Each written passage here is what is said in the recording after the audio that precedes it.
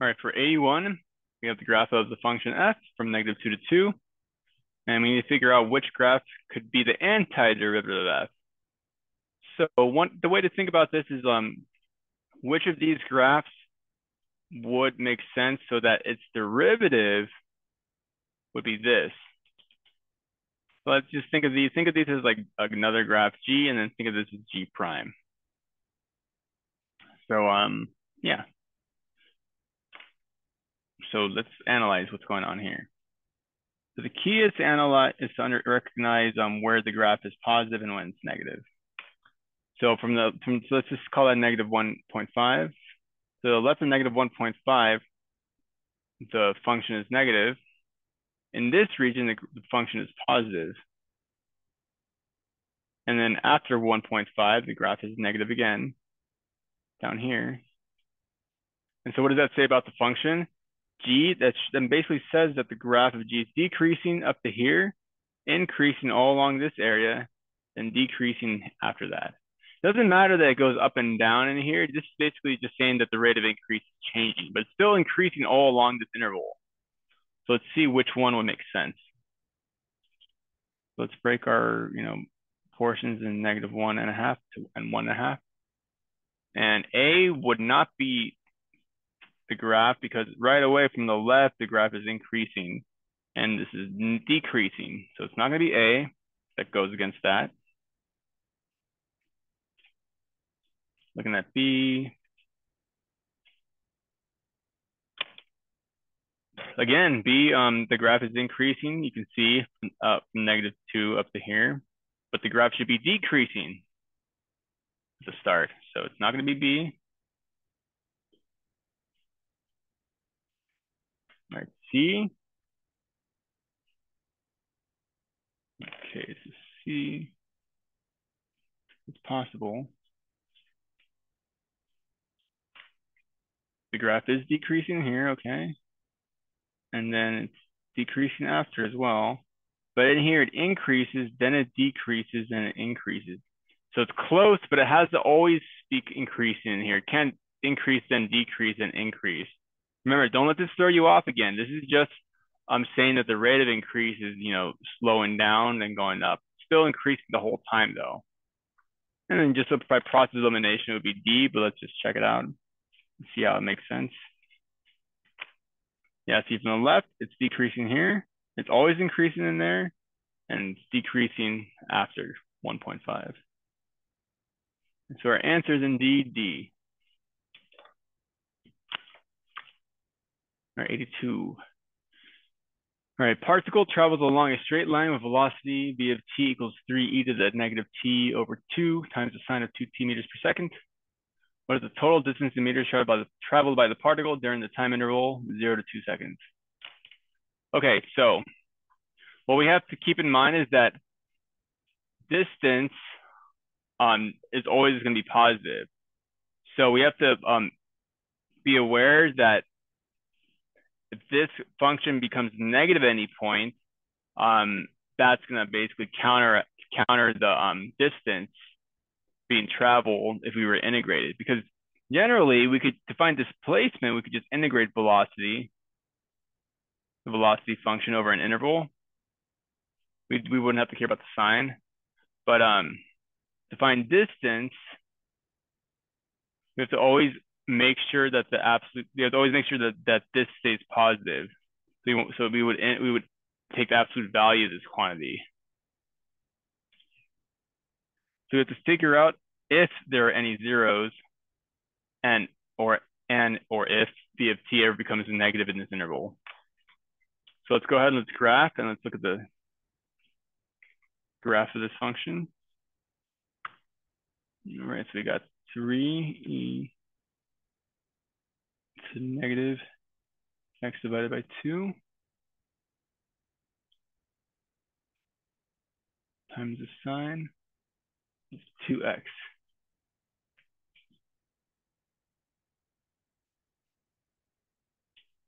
Oh, wow. So you can see it does some cool, crazy stuff. So it looks like it's going to have some zeros there. Let me draw a sketch of it.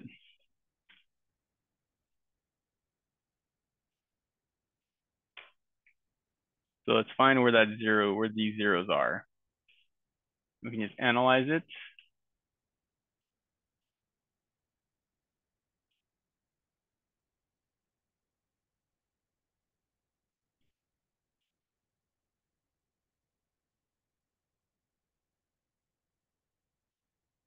We have 1, 0, 1.57. And let's check to make sure the other 0 doesn't get before 3.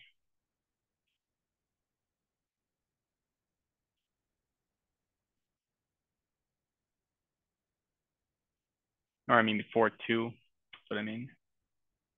I think it actually is 3, but let's double check.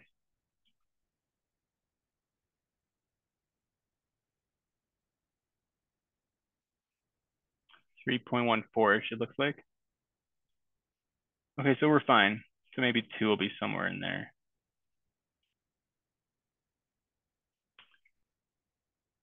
In either case, you see how the integral here is positive and here it's negative.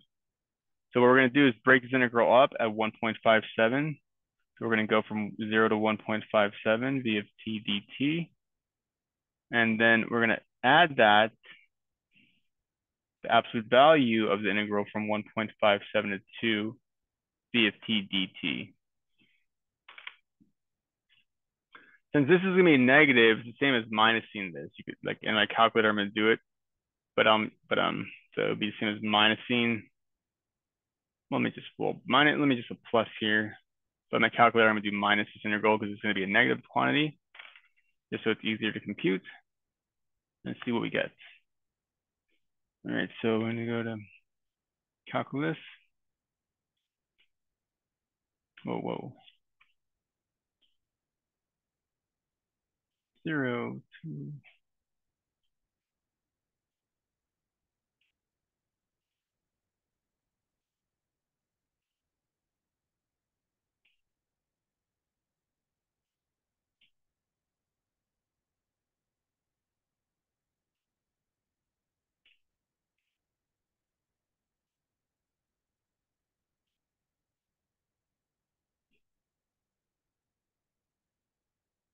Oops.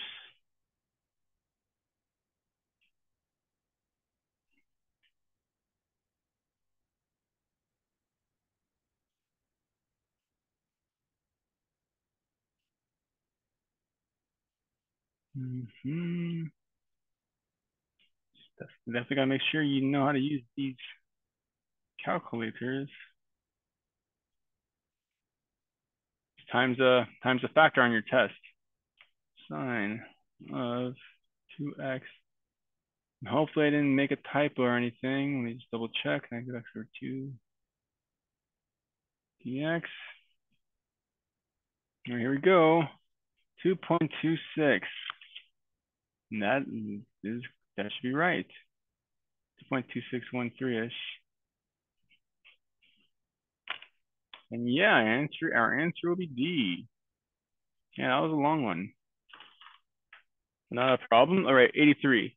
Let f be a function with derivative given by this cool equation. F prime of x equals this for x between -1 and 9. What value of x does f attain a relative maximum? Okay, so we want to graph this. Let me just first graph this so then I can tell you what to do. Because we basically want to graph that and analyze the behavior, see where the function goes from positive to negative values.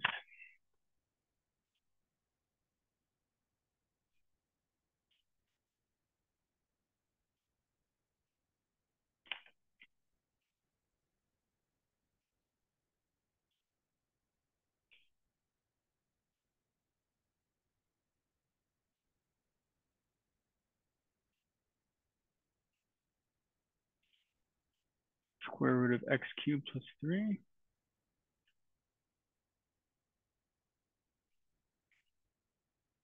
Or square root of x cubed plus 1. What I meant. Let's make sure I didn't make any mistakes. I always freak out about this. All right, looks all good.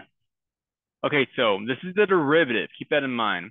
So maximum occurs when the derivative changes from increasing to decreasing, or when it changes from positive to negative. Because when it's positive,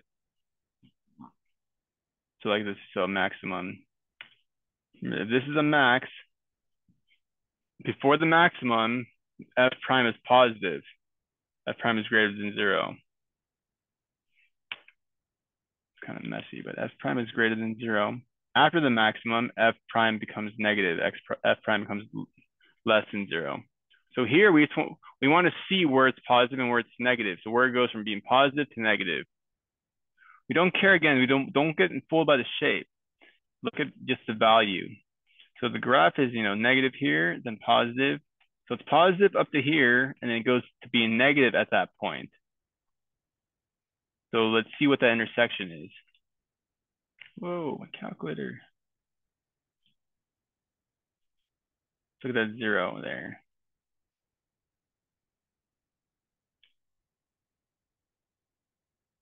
And about 0.68, 0.638. And yeah, so our answer will be C. Nice.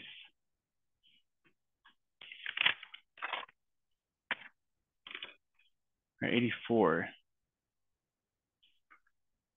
All right, the number of bacteria in a container increases at a rate of RT bacteria per hour. If there are 1,000 bacteria at time t equals 0, which is following expressions gives the number of bacteria in the container at time t equals 3 hours. Okay, so remember, to get the total amount of something when you're given the rate, you integrate it. So we want to find the total amount of bacteria. We're given the rate of the growth of bacteria. So we want to figure out how much there are times 3. We would integrate this from 0 to 3. Because this will tell me how much accumulated from time 0 to 3. But there are already 1,000 to start. So we want to add 1,000 to this. So 1,000 plus this integral will give me the total amount at 3 seconds. And so that'll be, oh yeah, it's not even a number. I was thinking it was going to be a number. It's going to be D. All right. 85. The function f is continuous on the closed interval 1 to 4 with g of 1 equals 5 and g of 4 equals 8. With the following conditions, which would guarantee that there is a number c in the open interval 1, 4 where g prime of c equals 1. G prime of c is equal to 1. Okay, so continuous on the closed interval with g of 1 equal to 5 and g of 4 equal to 8. Let's just draw a visual picture so you can better understand this, or easier understand this easier. So g of 1 is 5. Let's say we have a point here, 1, 5. And g of 4 is 8. So let's say that's 4, 8.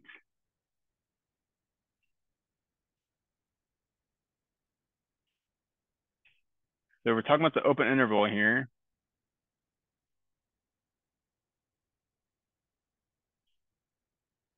So 1 to 4. Where g prime of c equals 1.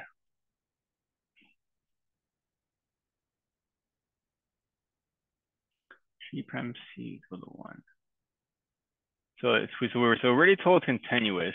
So it's, we already know they're gonna connect somehow. We don't know exactly what the shape is, but we know it's gonna connect. There's gonna be no gaps, no jumps. And then to find a number c where g prime of c would be 1 simply means that the slope of a tangent line would have to be 1. So it's kind of, this is the mean value theorem. So what kind of takes care of itself. If you were to connect these two points with a straight line, what's the slope of this line? The slope of this line is simply 8 minus 5 over 4 minus 1, or 3 over 3, or just 1. The slope of that line is 1. So essentially, it's just saying that there's going to be some tangent line but basically we want to find a tangent line to the graph of G so that it would basically be horizontal or parallel to this, so that the tangent line would be having the same slope. So like it's pretty logical. It's pretty cool how this works. I can make this graph, I can make this look like anything. I can make it do like this, whatever. But at some point you'll have a tangent line, at least one, where the slope is going to be 1. And for the only other condition it needs to be met is that this has to be differentiable. It has to be a smooth curve. It just wouldn't work if you had like a sharp point like that. Like if it was something like that, see, then that wouldn't be differentiable, even though it's continuous. It just has to be differentiable. And that's what the mean value theorem conditions say. And so the answer will be B. All right, so I hope that helps. Good luck with those.